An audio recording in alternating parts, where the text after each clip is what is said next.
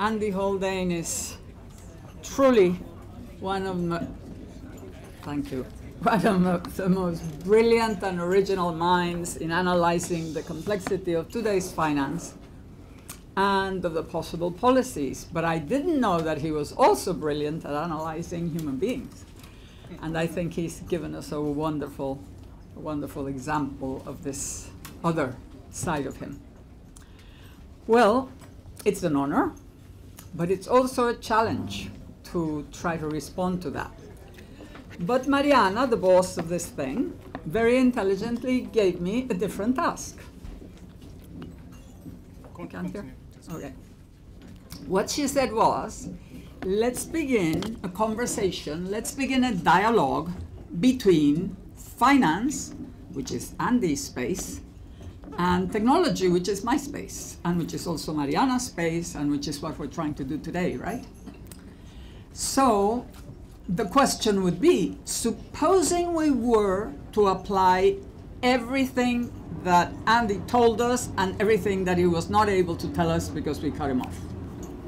Supposing we didn't cut him off? Anyway, supposing we did that and we changed the behavior of investors and they stopped being just short-termist and they started wanting to be long-termist, do you think we would get a fantastically growing economy? Would they actually find those projects that are long-term and that are good and profitable and that can give us the jobs and give us? No, they wouldn't. And what I'm trying to talk about today is why they wouldn't and what we need to do in order to get such a context going, setting it up, so that in fact those, even the short-term ones, but especially the long-term investors would find a dynamic economy full of innovation that can really bring what we want from investment. It is true, if you don't invest, you don't get there, but it's also true that if there isn't enough good things to invest in, you cannot get there either. So one of the big problems is that today we're not only investing in short term, we're not only not investing in long term, but there's plenty of money that's not being invested in anything real at all, but it's just in casino finance. And all that money, which is looking for profits, easy profits, because they can get them, because regulation allows it, because all sorts of things, could we actually get them going into the real economy? Well, the problem is that for investment to be attractive and profitable, it has to be part of a synergistic context. What does that mean? Well, we have seen it with information technology. We have seen that they themselves provide a context that is an enabler of profitable innovation today. But even using ICT, there need to be many projects with a similar technological bias in many different industries, because ICT can transform them all, but they need to create technology systems, just like Luciano was talking about. Sorry, Luciano, not Italian. Was talking about the need to get many institutions and many things together to get the technology systems going. You need common services, specialized suppliers, skills, user habits that will create the necessary externalities, the synergies to attract further projects in the same direction, as well as complementary activities and business models. Because history shows us that it's very often those complementary activities that create the most jobs. The best jobs perhaps are in the high productivity things, but it's the big combinations of many, many industries, including little ones and simple ones that are interconnected, that really create the jobs. So,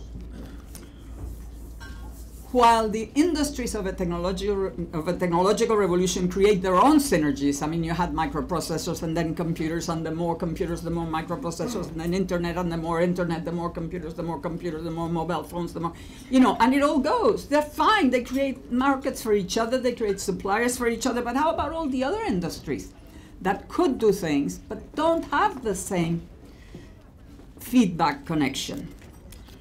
Well, actually, the reason why we call them revolutions, we talk about the information revolution, is because they can change every other industry. But in order to get that, we need mission orientation. It can be putting a man on the moon, as narrow as that, or it can be the whole of suburbanization. The creating the possibility of home ownership for everybody, including the workers. That, imagine the markets for inventing machines to put in the home, in the kitchen, in the thing, television, the other refrigerated foods, plastics, everything you can throw out, windows, curtains, you know, the whole world. Everybody has a house, and therefore everybody needs all sorts of things. Look at mass production, the previous revolution coming through. And before that, the age of steel, at the end of the 19th century and so on. What did we have then? We had government demand for infrastructure. It was cheap steel, and what you had was world infrastructure. You had the transcontinental railways, the ports, the ships, the whole thing. And it was all done by government procurement.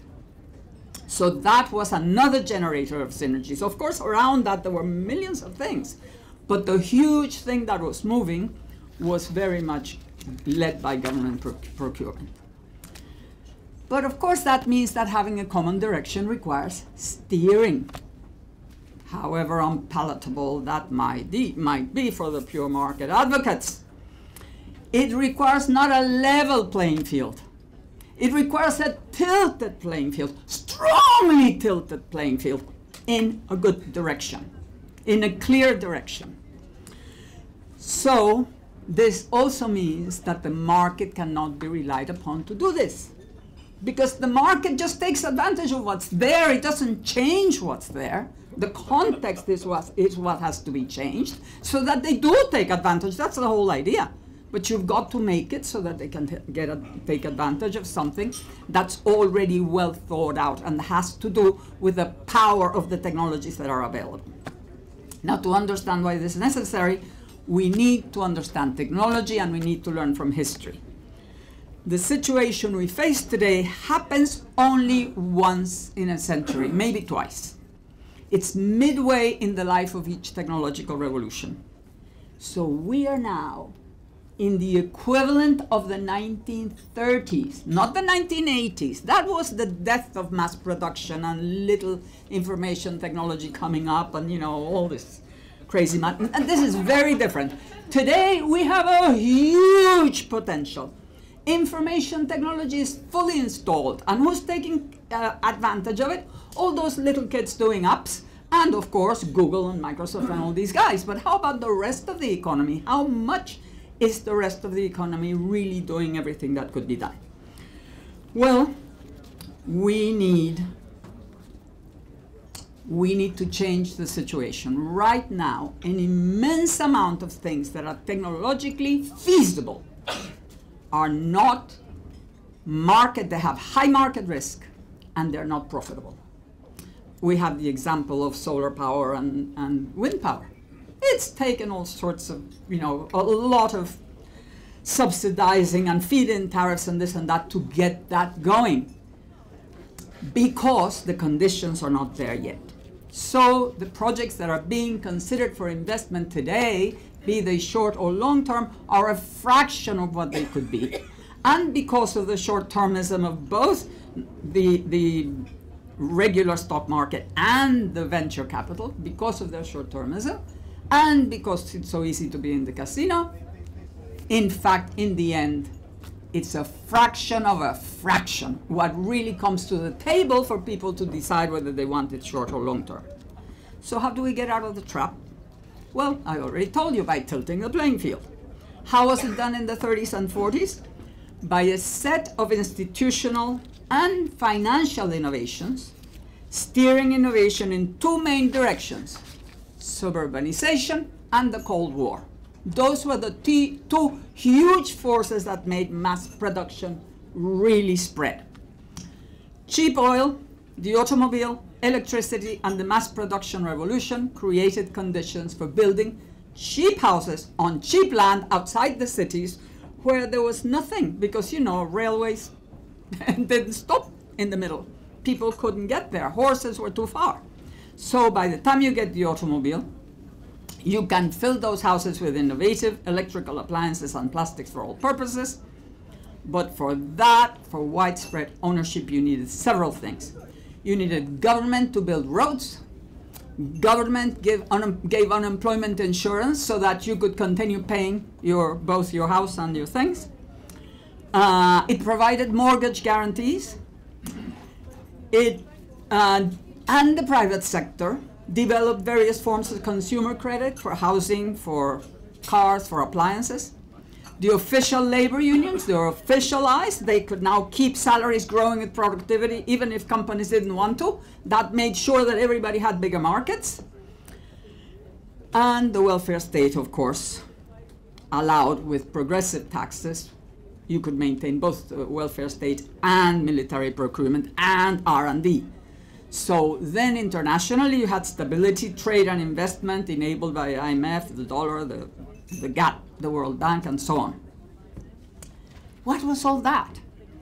It was a set of very bold and imaginative institutional innovations, most of them thanks to Keynes, that provided dynamic and solvent demand, guiding innovation, investment, and expansion.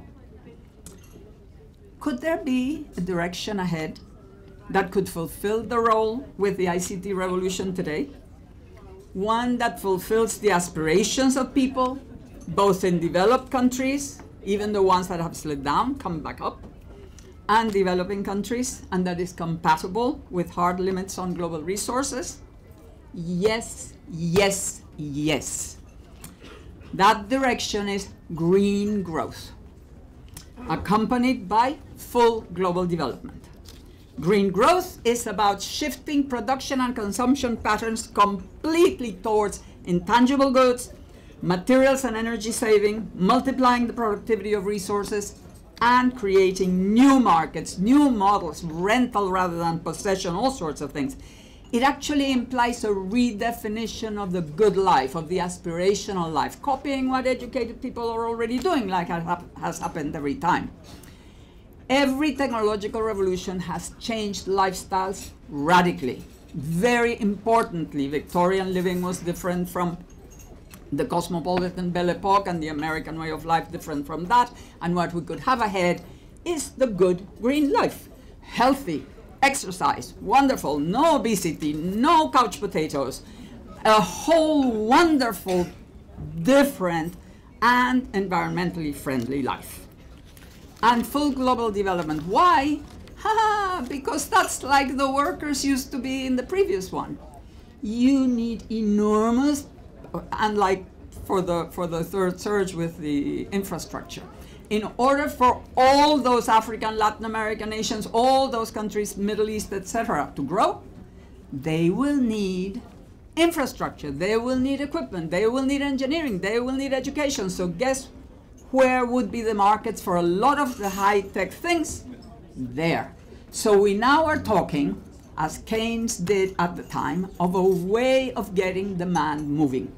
And what I suggest is that we have to stop worrying about secular stagnation and create the conditions for the next golden age. A golden age that can do for the whole of the world population what the post-war boom did for the population of these advanced countries. So that's how we would like to initiate this dialogue between finance, which provides the money, and the technological direction, with government being an active actor, to provide the projects with which finance will work. So we have to work on both sides, and today we hope we initiate this dialogue intensely. Thank you.